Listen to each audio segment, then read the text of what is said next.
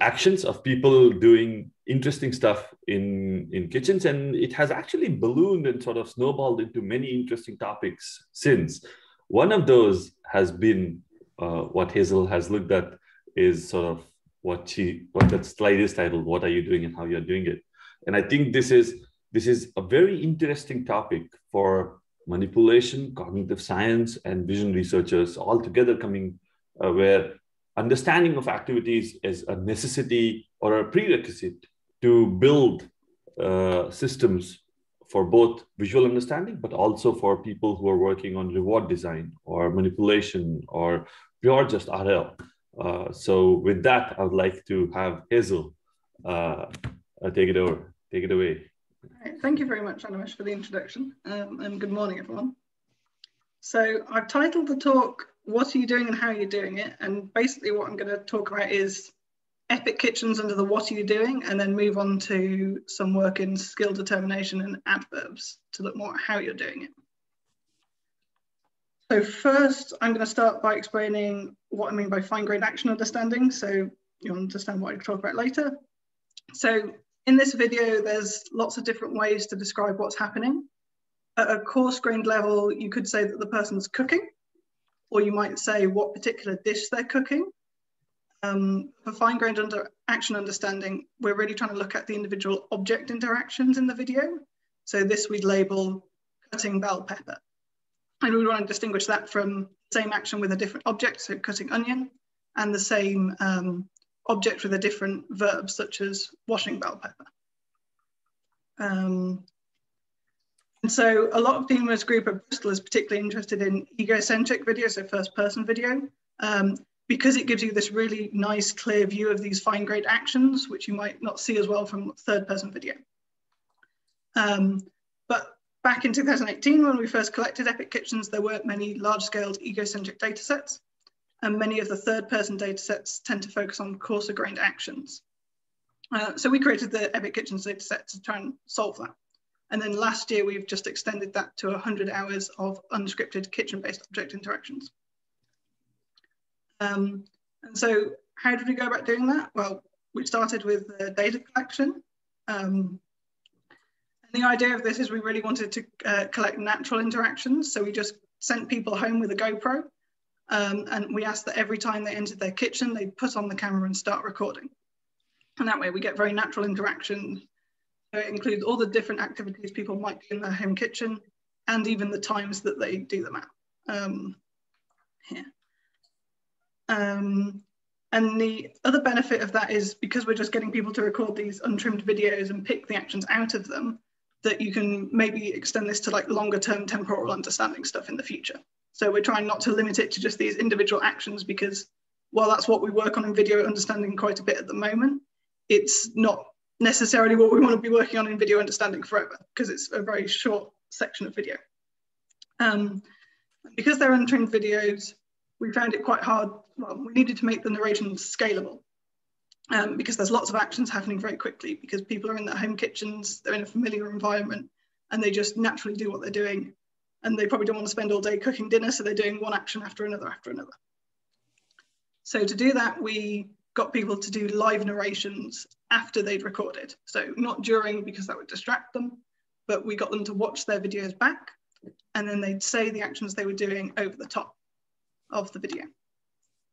And using the person that had recorded the video really helped, because they know what the objects were in their kitchen, and they don't have to like work out what that particular bottle of sauce is or something like that.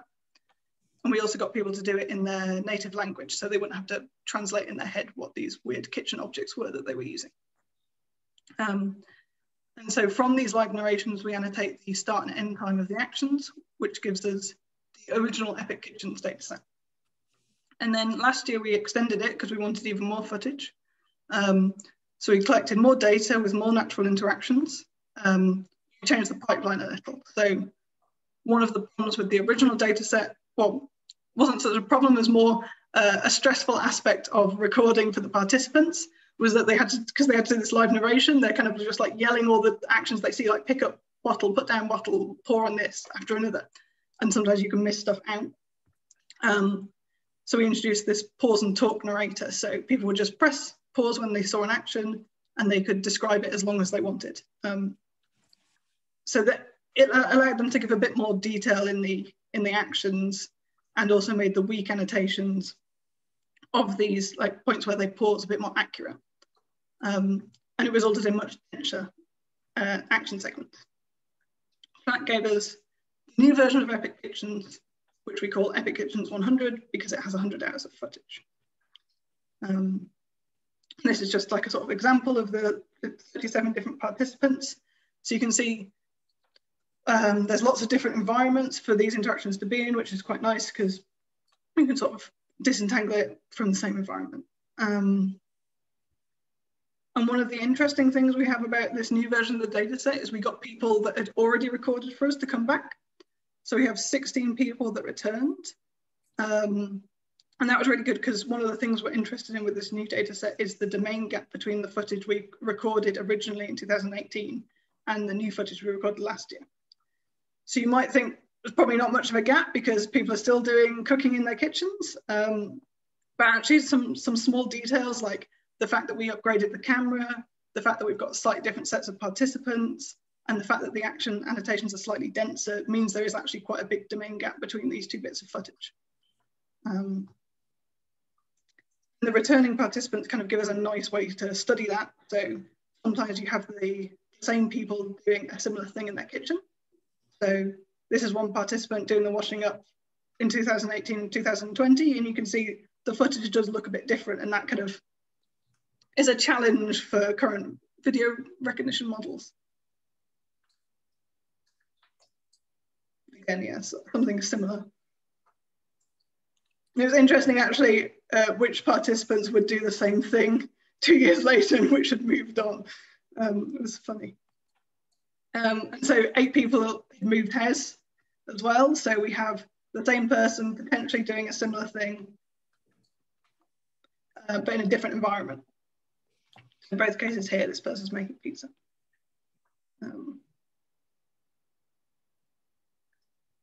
Sorry, can I ask a question? Yeah.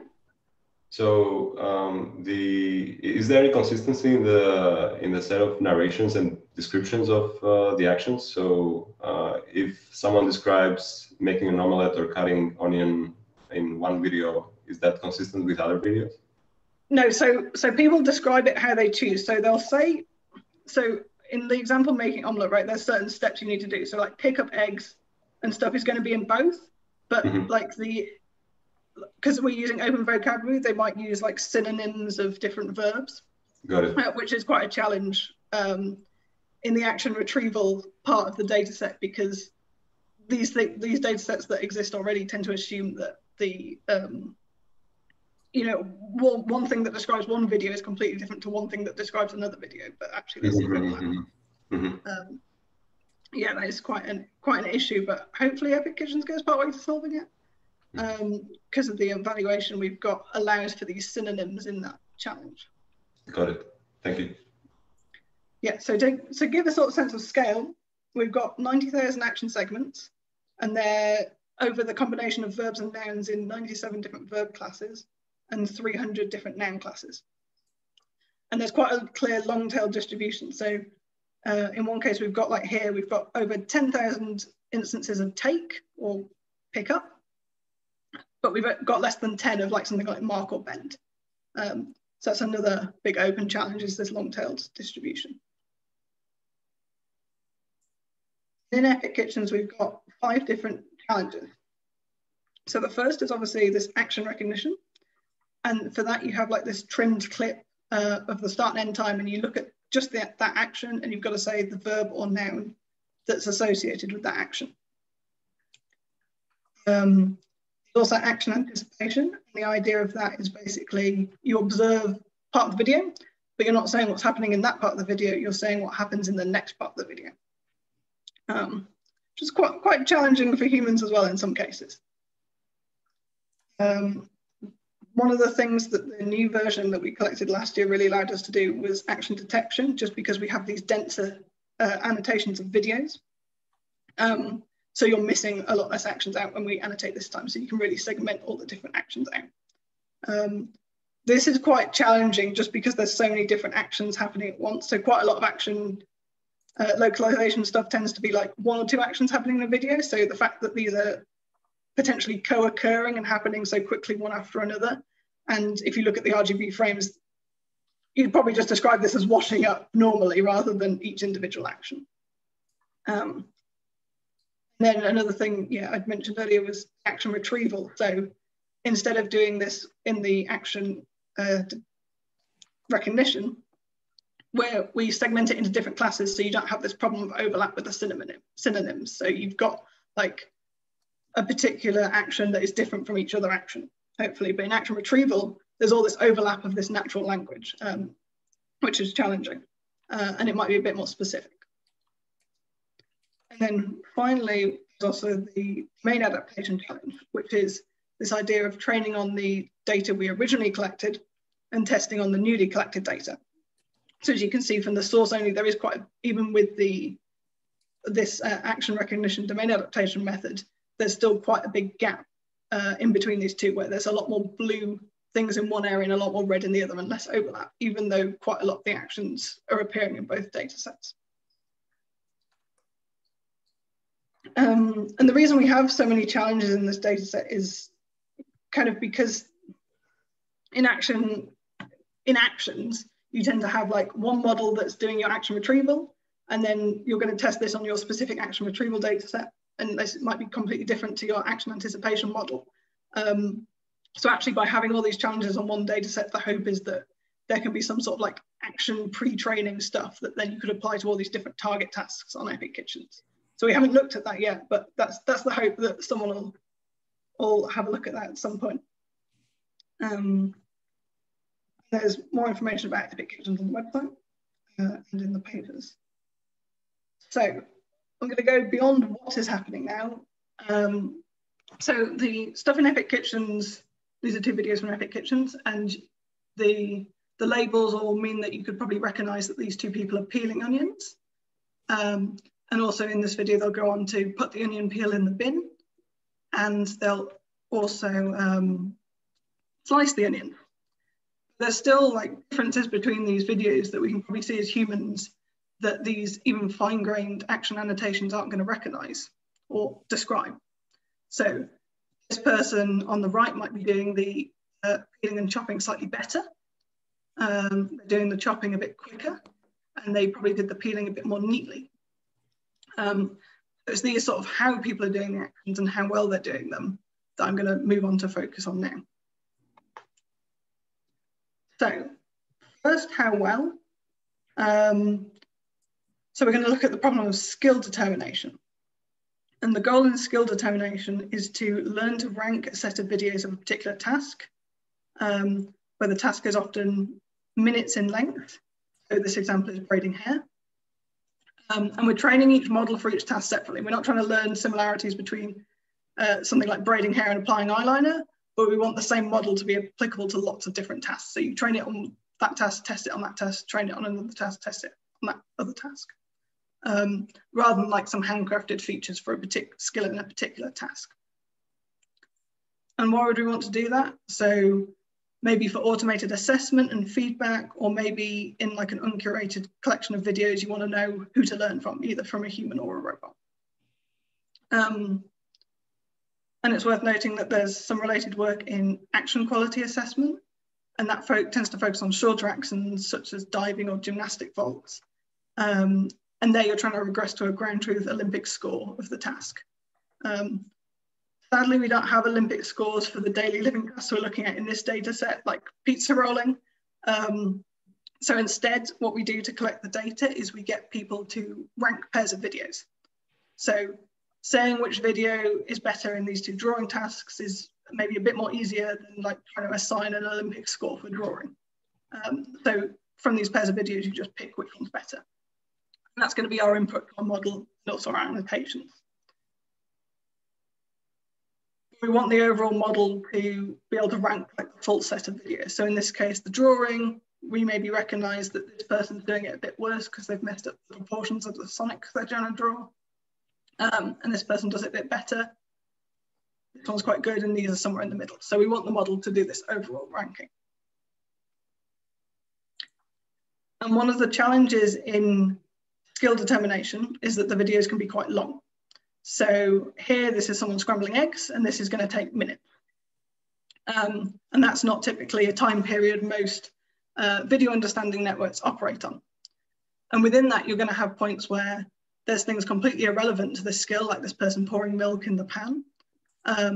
And you're also going to have sort of variability in the skills. So this person on the right actually ends up producing better scrambled eggs, but at the start they kind of cracked the eggs by just mashing them into the pan, which is probably less good, but you want to be able to take all that into account and have like an overall skill ranking.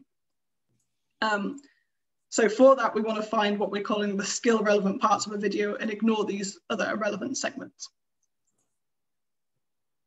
So how do we actually do that? The starting point is this pair of videos with one ranked higher than the other in terms of skill. And we're taking lots of temporal segments from extracted i3D features. So we've got 400 across the video. And just as a naive way, we're going to try and uniformly average these to get a video level feature. And then from this video level feature, we're going to assign a rank or like a pseudo score. And this loss is basically saying that this higher ranked video should have a higher score than this lower ranked video by a particular margin M. So it doesn't really matter what the score is, it's just that this one should be higher than this one by a particular margin. That's like kind of the basic way of doing this pairwise ranking. And like I said, we want some sort of skill relevant segment or paying attention to the skill relevant parts. So one way to do that might be to introduce some temporal attention. And this attention module is just two fully connected layers that predicts a weighting for each of these i3D features, and then can weight these by the weights it's predicted in the averaging. Hazel, maybe ask you a question. Mm-hmm. Or would you prefer we wait until the end? Now is fine. Okay, Raid has a question. Who is doing the ranking here? As in, where are you getting the labels? Is it empiricers or something? Yeah, we get them from Mechanical Turk. So they just see these pair of videos like I showed you. We get multiple people to do it just to avoid the noise in Mechanical Turk and only take the pair when all, I think it was 4 people agree that one pair is ranked higher than the other, just to avoid anywhere they're like the same rank or some noise in the ranking. But yeah, we're just doing the same task I showed you where you see 2 videos, people pick the better one and we just take the consensus. And then because this is a very tricky problem because the data is sort of, as you said, minutes long sometimes.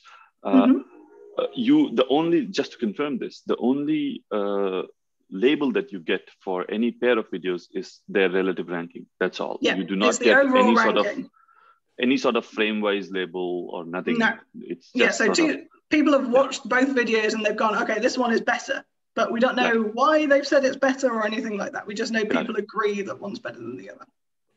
Yeah, so it's kind of weakly supervised in that you're looking at the parts in the video, but yeah, the task itself is supervised, but you don't have many labels. As a follow-up question, I believe the answer to this I might know, but in skill determination, do you also consider finer grained features such as hand gestures or hand dexterity, or this is something that is not explicitly labeled? I haven't done it, and I haven't seen anyone else do it. Some people do skeletons when they're looking at Olympic sports, because it's like quite a complex action in like a couple of seconds. So you really need the skeletons. I think hands might be helpful, but you'd probably want, before that, you'd probably want some sort of better temporal modeling between what's happening, like a better understanding as well as these hands, because putting in all these hand motions is probably going to confuse it when it's looking at slightly higher level features than that. Wonderful, carry on, thanks. Okay, right, so when we tried just introducing this basic attention way of doing this, we found it didn't work very well at all. So I had one example where I was trying to train it for scrambling eggs, and it started coming out at like 80%. And I was like, oh, great, problem solved. And then the next run, it came out at 60%. And that kind of variability isn't really what you're after in any sort of computer vision model. So to fix that, we introduced this disparity loss. And it's the same format as these other losses. So you're still saying this number here in this bracket should be higher than this number here.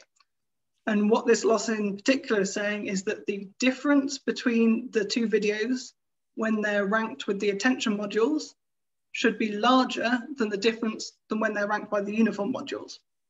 So in effect, you're saying that the attention module should be better at separating these two videos in the ranking than the uniform weighting, because it's being allowed to choose what it looks at. And that actually stabilized the training quite a bit, so it was less variable and improved the results a bit. The other thing we wanted was, we noticed that what the features that it might want to look at in a low skill video are probably going to be different to the features in a high skill video. So people might do mistakes when they're low skill, and these aren't going to be present in a high skill video. So you kind of really want to look at different things between maybe where the video is in the ranking. So again, we just tried a naive way of doing that. So we stuck in another attention module, another ranking loss, another disparity loss.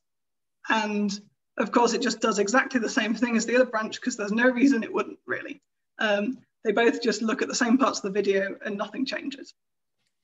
So to fix that, we have this rank aware loss. And again, it's the same format of loss. We're saying when you're ranking the videos with the attention modules, that should be better at separating the videos than with the uniform modules.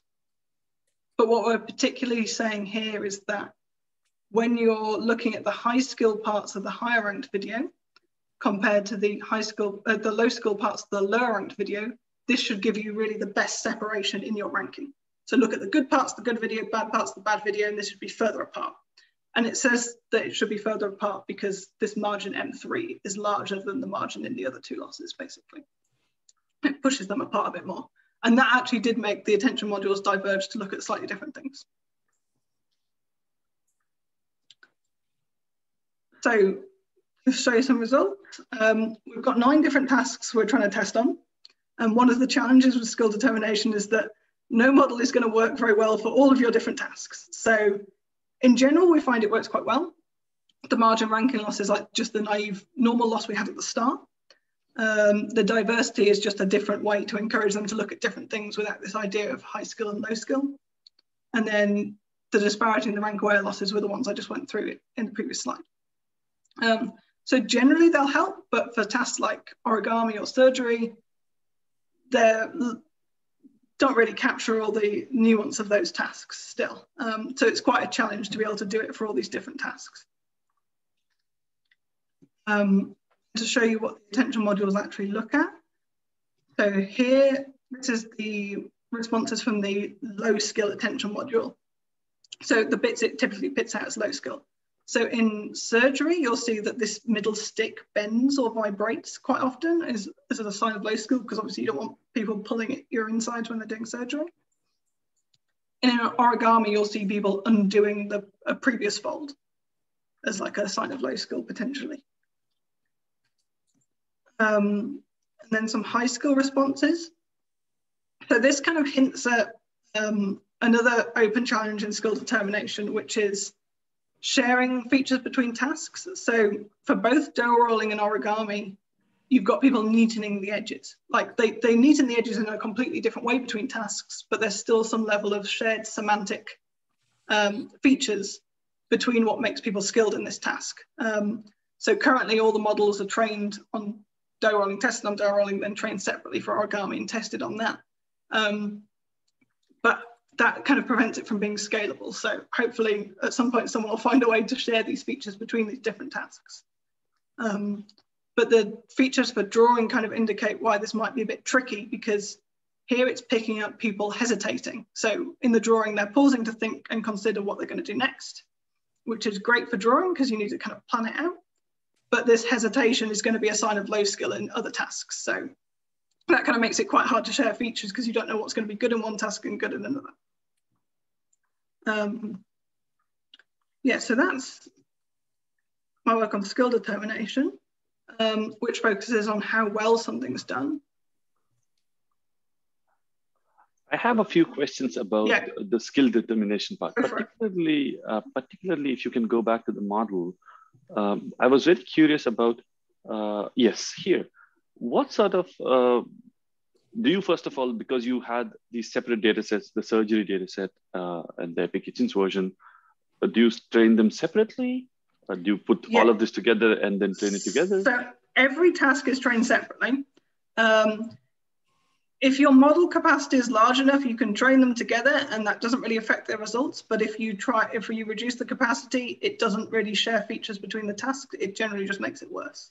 The other question is i3D the right pre-featureization? Because i3D is a very strong sort of, let's say, model which comes with a particular kind of bias that featureizes these things, right? And I've looked at i3D and it's good for what I would call action classification.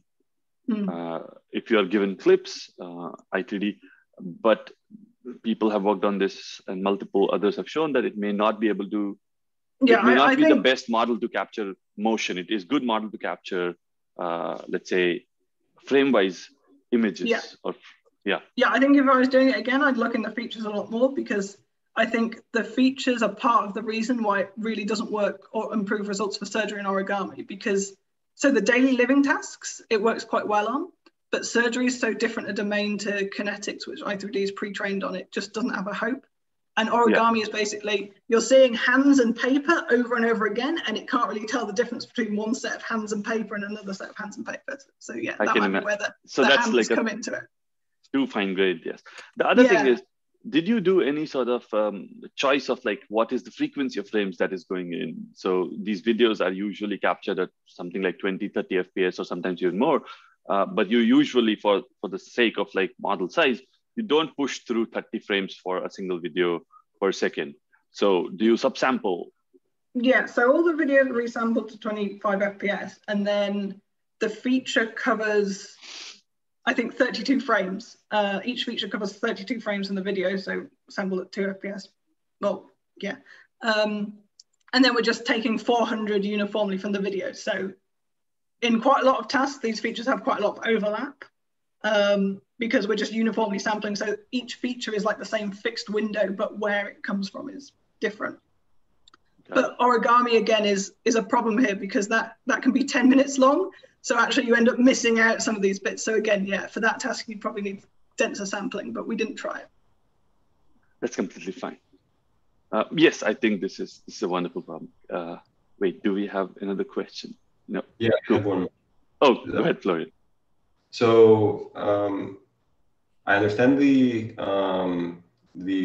need for weak supervision at the very end, but since it makes the credit assignment problem a bit or much harder, have you considered essentially doing some sort of a rough reward sketching so that you can say you can give 0 reward for parts of the video that are irrelevant to the task, you know, high reward for parts of the video that show high skill, and negative reward for parts of the video that show repetition or something going wrong? Yeah, I mean, at one point we considered annotating like which bits are maybe irrelevant, but the issue is, in the end we were really we wanted to try and share features between different tasks. So it was a kind of a problem that all these tasks were trained independently, and then needing to collect annotations for every single task is already kind of a burden. So increasing that annotation load was kind of not the direction we wanted to go in the end. It would definitely be useful and would probably be useful to like see what your model's doing and just evaluate that. But yeah, we wanted to more scale the annotations to different tasks rather than look at a particular task in detail. Great, thanks.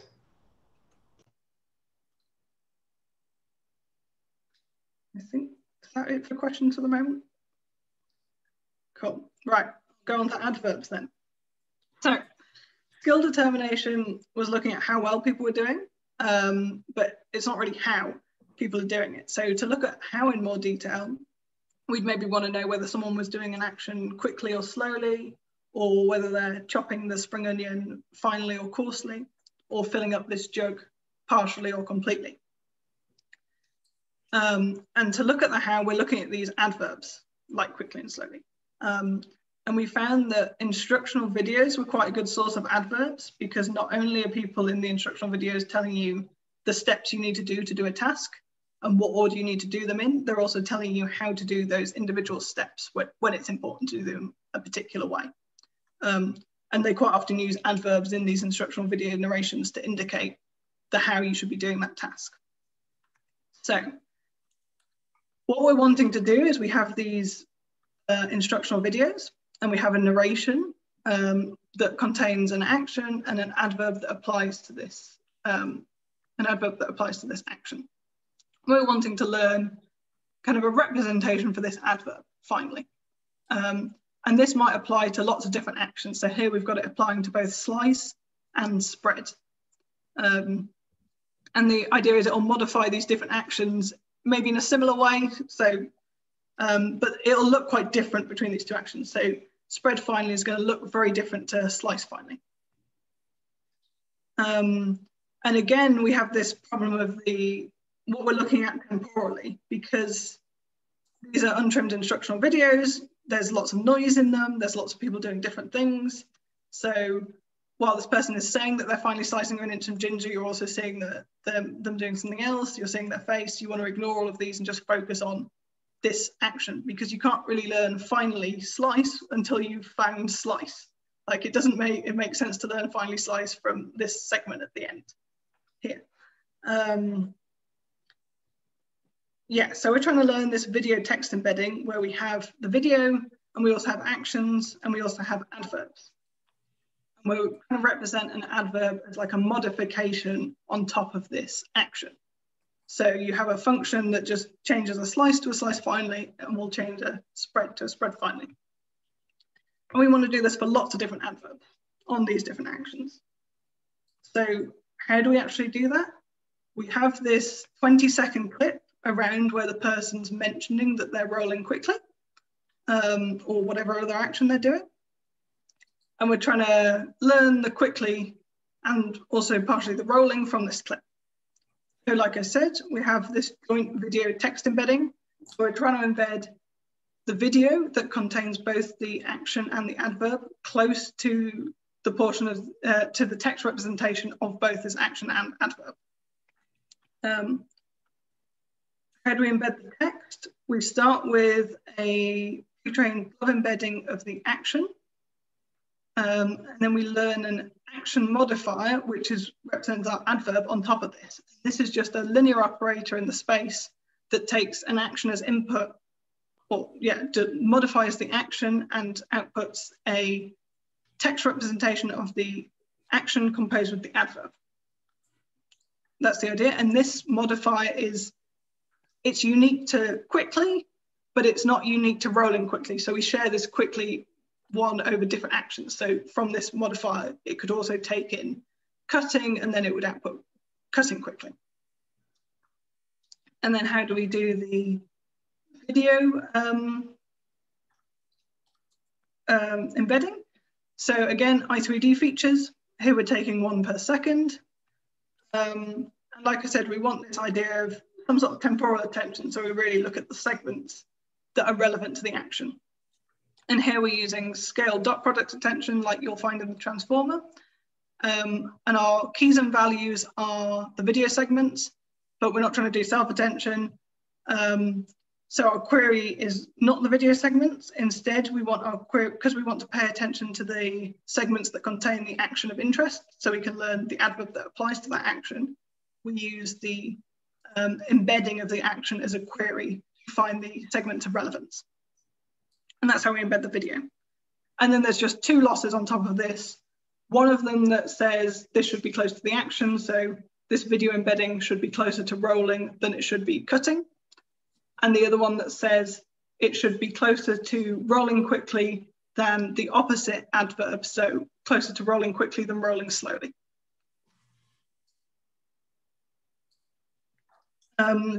For training and testing, we're using a subset of How To Million, which is cross-tasks, the 83 tasks in cross-task.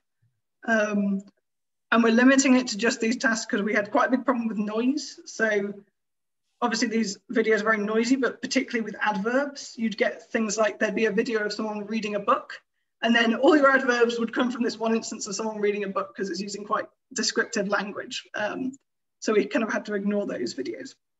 So even in this subset, we've still got 50% of cases where neither the action or the adverb is present around this 20 seconds where the thing's mentioned. And we've got quite a limited subset of adverbs because, I mean, this is the first work to look at weekly supervised learning of adverbs. So we're only looking at 6. We're looking at partially, completely, quickly, slowly, and finally, coarsely. But the challenge is to be able to recognize these across the 72 different actions. And then here's just an example of what the method comes out with. So this is a narration and we're looking for mix and we're trying to determine how that mix was done. And you're going to see that the border gets thicker when the attention for mix is higher. So here it's now recognizing that mix is happening and this border is increasing. And now it predicts quickly. And we do the same thing for different actions. So here you've got turning and they're turning it quickly. So it will get thicker when you see the turn. There we go. And then we do this for different adverbs as well. One of the issues we've got is here is there's the dip that it's recognized, but then we'll also see this, it's probably more of a coat, but it's also people dipping it in the sugar here. And it kind of has attention for both of them. So it can't really disentangle when two similar actions happen one after another, which is a limitation. One of the interesting things we found was that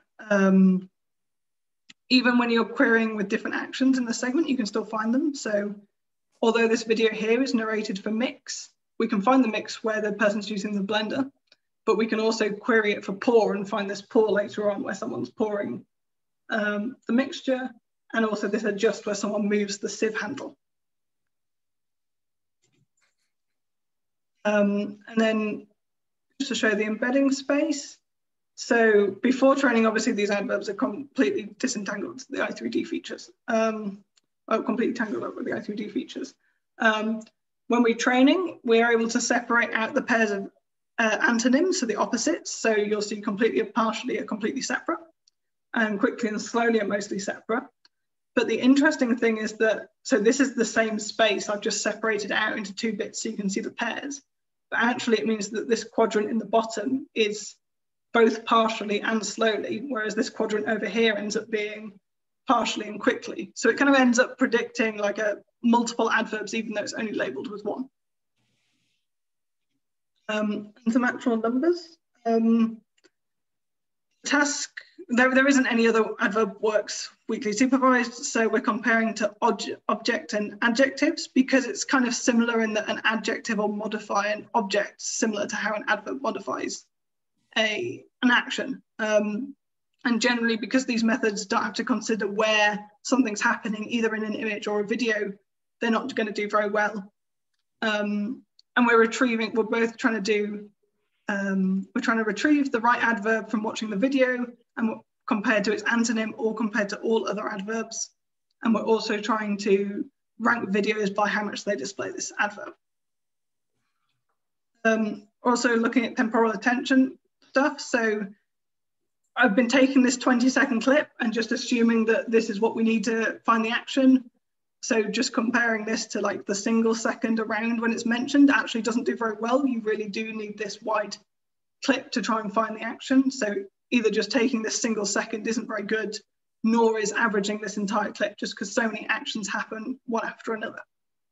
And the interesting thing we found is our method was quite a bit better than just learning attention for each individual action class, because we've got quite a few actions where there's not many occurrences. So because we're using the embedding to query the attention, it can share some similarities between the attention for different similar classes. And again, this is the temporal window increasing or decreasing. So this 20 seconds is quite robust to like all the different actions that happen around it. So even up to 30 seconds, it's able to find the right action. Although after that, there's sort of just too many things happening, maybe too many similar actions for it to find what's going on. Another experiment we did is kind of did this and then we're like, wait a second, isn't what we're doing just action localization? Because we're trying to find the action of interest to be able to learn this adverb. So we were like, okay, we better compare to these action localization methods. And so we take the segments that these action localization methods recognize as doing the action of interest and try and learn these action modifiers on top of them. So that's just this middle row here. And even when we add in our attention as well, this generally performs quite a bit worse. So it's better to do it all in one, just because these methods are, the stuff they usually use, they're designed for, is like a big long video with maybe 1 or 2 actions happening. And there's a lot of background frames and occasionally something will happen. But in these instructional videos, you've got like quite dense actions happening one after another.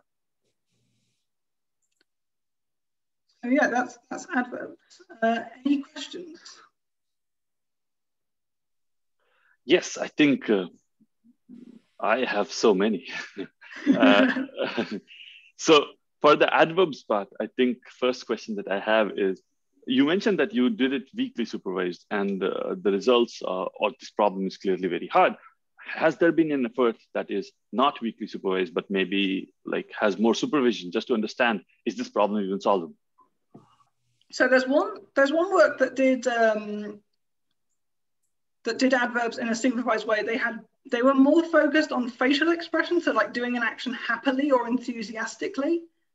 So they used like face bounding boxes to do it, which is why I say it's the only weekly supervised. We're the only weekly supervised one.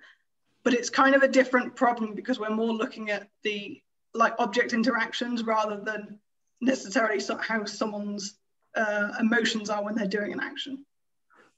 The other question I wanted to ask is it even fair to do this? Because this is something that I have struggled with, because you are asking too much of a model. You are providing it with small data set or reasonably small data set where the labels are highly ambiguous, if you will, right? And you're not providing even frame-wise labels. You're providing a label for video or segment rather than frames.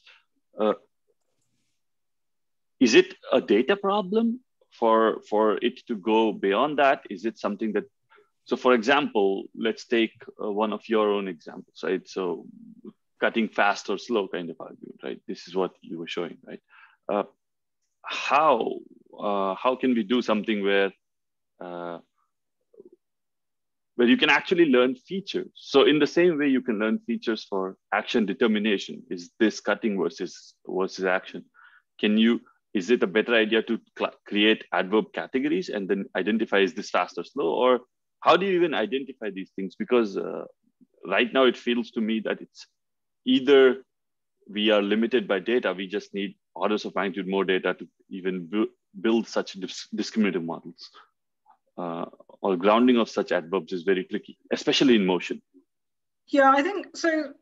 So trying to learn like features for quickly, I think is maybe not such a good idea. So we kind of borrowed ideas from the adjectives on objects for this, where they're saying kind of, there isn't like a prototypical instance of like someone doing something, like something being sliced finely or something, right? There's, it's a modification on what is being sliced or how this action is being done, which is why we don't learn features.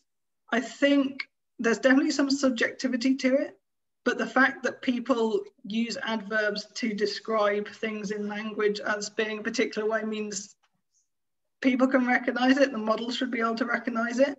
I think you could definitely solve it with more data. It might be less interesting to do so. So I think one of the big things coming out, at least in actions as well, is like this idea of compositionality. So you're trying to learn how this action applies to this particular object and how these two things work together. You've got a similar problem with adverbs in that you can't really learn just quickly on its own. You've got to learn how quickly it applies to this particular thing. But it's maybe not interesting to learn that this is cutting quickly, this is slicing quickly, and not be able to extend that to more actions, because you're just never going to be able to do that. You could probably do lots with the data, but it's probably more interesting to try and extend it to different actions. Are there any works which use some sort of self-supervision in this case? I haven't. So there is some works that like focus on what I'd say is a particular set of adverbs, right? So there's works which focus. There's like the speediness net that I think from Bill Freeman and Tally Takal. So they're trying to just look at this quickly stuff. So you can certainly do particular self-supervisions for particular sets of adverbs, like the speed or something. It's quite a challenge to try to unify it across different adverbs because the speed you can easily do by changing the frames of a video, and that speeds up the action. But to make something more complete is not really a self-supervised thing you can add into the video as well. Fair enough. I think others, I see Raid has questions, but others who have questions, I can help moderate. So put your hand up in the participant screen and I can sort of do this. So go ahead, Raid, and then others can put their hand up in the reactions. Your mic doesn't seem to be working, so Raid. Do you want to type in your question? While Raid types in, Florian, go ahead. Yeah, so just to ask a few more questions about the self-supervision side, or even the weak supervision side. So if you were to, so a lot of these adverbs would basically describe a discrete range of modifiers, right? You do not want to have a continuous level of modulation to these actions. You want, slow, fast, somewhere in between, something like that. So it's a low-level classification. It's a small class classification problem. So why not try to show the model different types of variations for the same small clip and say, fine, very fine, or rough pieces of chopping, just to show examples like that. So we have a baseline where this classifier MLP is like this baseline where we're just trying to classify the adverb without any knowledge of this action and just say, okay, this is fine, this is coarse, this is partially, this is completely, and there's lots of different action variations. And we've kind of find it really does need the context around of what the action is happening to know how it's changing. So yeah, it's definitely a good naive way to do it. But yeah, we found after doing the experiment that you really need this context. The other thing is eventually you probably do want this scale of this is more quickly than this one, this is more finely than this one, but getting those annotations is a challenging thing in itself. So we kind of went for the classification aspect, but it's probably not the best way to look at adverbs. I'll follow up with more questions after Raid. Hi, thanks. Can you hear me now? Oh, awesome. Okay, thanks. Thanks, Hazel. That was a great presentation. I had a few questions, but I guess, can you go back to that slide where you're doing that action modifier, like the high-level architecture diagram you had? Yeah, before that. Yeah, this one. Yeah, thanks. So here, this GA, like, sorry, this is a low-level question. I'm just curious. Go for it. The word embedding, like, what's the, like, are you embedding each word separately, or is it like a context? So it's like one context hour embedding, just what is the, and when you're doing that, so basically, I guess, let's say you have something like cut thinly, then dip completely. Okay, in this case, you have that in that temporal window. And how would the action modifier work and the word embedding flow go? Can you talk a little bit about it? So the word embedding is just a particular word embedding for each action we've got. So it's just the glove embedding. So there's a particular embedding for rolling, a particular embedding for whatever, and that just comes straight from the glove embedding of it. So each action is different, and then each adverb has its own action modifier. So the modifier for cutting slowly and whisking slowly is going to be the same slowly modifier, but it just applies to a different action. So it just takes that glove one and transforms that into space, and we just have a different modifier for each different adverb. I see. We also tried comparing this to like the glove embedding of the adverb. It doesn't work very well having just a spatial embedding of an adverb as opposed to the transformation of the adverb, we found. And the other problem is because all these word embeddings tend to be like co-occurrence things of like when words co-occur, adverbs all co-occur at similar points to when their antonym co-occurs, which means your embedding of your adverb in its antonym is very similar, which is obviously not what you want when you're trying to like determine quickly from slowly. So I see. We didn't use pre-trained embeddings at all for the adverbs. I see. And then you use the sort of attention as like, is there, do you like in the video frames, do you do any fine-grained grounding within the video frames, or is it just like the features and then you have those attention modules? Yeah, okay. It's just like a frame level feature and then we do that. It definitely benefits from spatial attention. I've done the experiment. It does do better. One of the problems is so when you've like localized it temporally when the action's happening, it's quite often two actions are happening at the same time. One of them might be happening quickly, the other might be happening slowly, so you've kind of got no hope. So yeah, spatial attention definitely helps, but. I see. Yeah. And I guess one observation, I mean, have you like, you know, you talked a lot about like, you know, I guess adverb like grouping or classification or clustering of different adverb classes. So have you tried using, I mean, there's a lot of rich literature on actually like verb class classifications, and there's a lot of like linguistic sort of, I guess this would be more like concrete, like linguistic theories about how those verb classes can be grouped into different classes and what can they take as arguments, like how can they modify their definite classes that these classes can be modified in certain, there's constraints and stuff. So I'm just wondering if like integrating that knowledge into your model, would that help here? I think it would, but I'm just, have you looked into any of those or? Yeah, I think it would definitely help. So we didn't really look into it. So the idea of this action modifier comes from this paper on object stuff, which in turn comes from this paper on the how adjectives work on objects. So partially it's linguistically inspired after like a few goes. I haven't really looked into linguistic stuff because we kind of wanted a simpler approach as like the first sort of thing in the task. It's definitely something that would probably help. But it might also overcomplicate the task a bit when you've got these different contexts and different things happening. Okay. And I guess just last follow-up is that in your 3D, like the features, you use i3D. I think Animesh touched on it as well. So did you do any like ablation studies on how doing different, like the features extraction, like as opposed to doing i3D, like let's say more, I don't know, just doing, let's say another object detector layer to it, does that change? Like, did you look into, was there any ablation studies done? Yeah, we didn't try doing anything with the features. We kind of took it as a, yeah, there's many interesting things to look at in the model and there's only limited time. So we did the, everyone else takes i3D features, let's take some more i3D features. But yeah, different features would definitely help probably. Because for some adverbs, you're really looking at really coarse-grained things that i3D is just not going to have the potential to model. Yeah. But then the question is which features do, because you need a large-scale data set for features, which is then trained on some sort of action recognition as like the closest task. So yeah, it's tricky.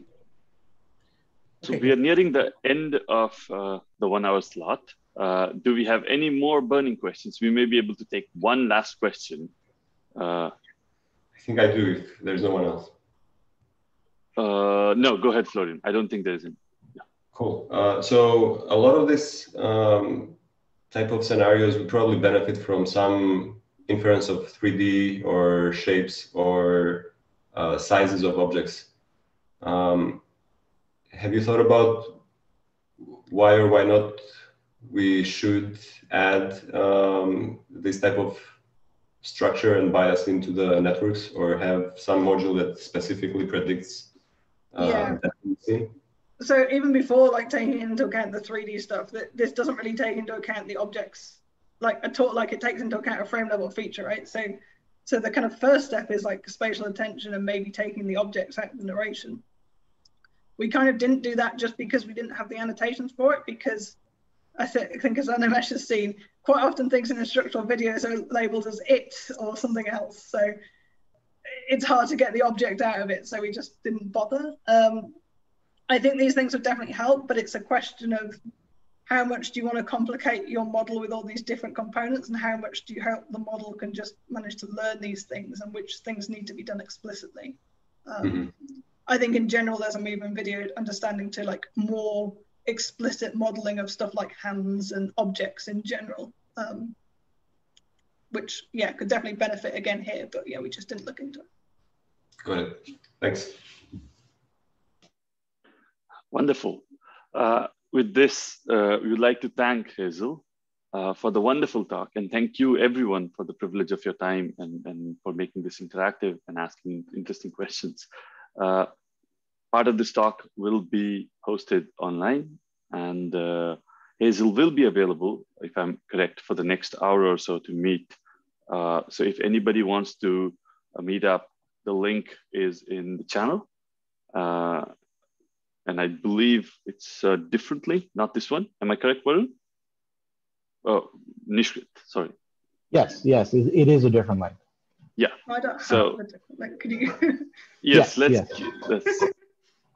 I just posted the link in the Zoom chat. Yeah. Should be there. So. Wonderful. So people willing to meet up with Hazel, feel free to show up in that link. I'm meeting her next, and then I think there might be one more slot at 11:30 EST. So in about 30 minutes or 20 minutes or so.